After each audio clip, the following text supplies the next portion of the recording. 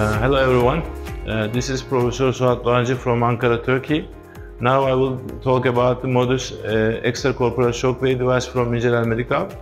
As we all know that from 1980s, extracorporeal shockwave therapies has been widely used for treating the kidney stones. However, in the emerging technologies, this device has showed promising results with the several other disciplines in the medicine. Mostly it was used in orthopedic surgery and also the physical therapy.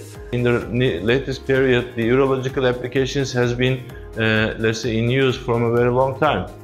But recently, now this device is now in use in the dermatology and the aesthetic field.